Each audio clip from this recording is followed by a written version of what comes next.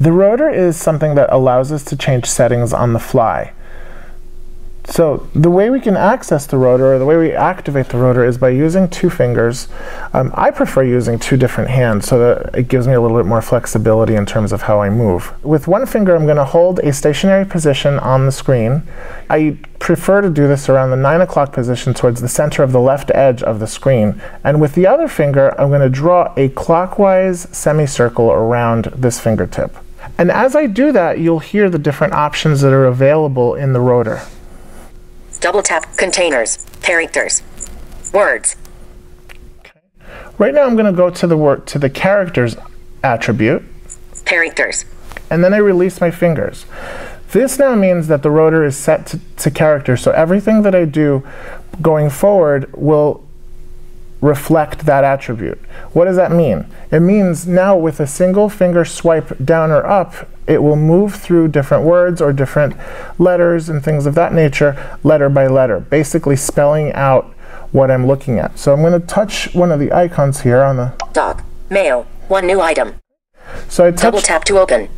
So I touch the mail item on the dock, and now if I use a single finger swipe down, again, anywhere on the screen, because now VoiceOver's focus is on the mail icon, it'll spell out the word mail, and then even the suffix that is there that says there's one new item. Capital M, A, I, L. So each letter that you hear is responding to a single finger swipe down.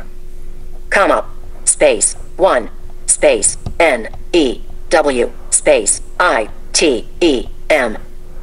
Mike. Okay, and then in reverse, if I flick my finger up, it'll go backwards, right? So it'll read the word item backwards, or it'll spell it backwards rather, and then so on and so forth until we get to the beginning of the word mail.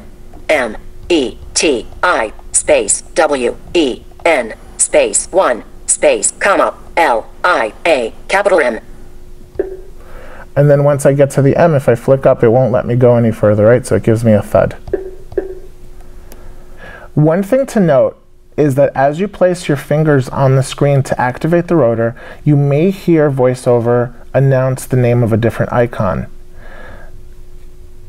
This is just an indication that you're touching that icon, but once you activate the rotor becomes the main focus of the screen. Now, if I want to hear it word by word, I can change the rotor setting again. Maps. Double tap to open words. Dock. Mail. One new item. Double tap to open. I'm going to use the same icon. So I'm going to swipe down and you'll hear word by word. Mail. Mail. One. New. Item. Right? And then if I swipe up. Item. New. One. Mail. And this gives me some flexibility in terms of how I move through words or through a series of words.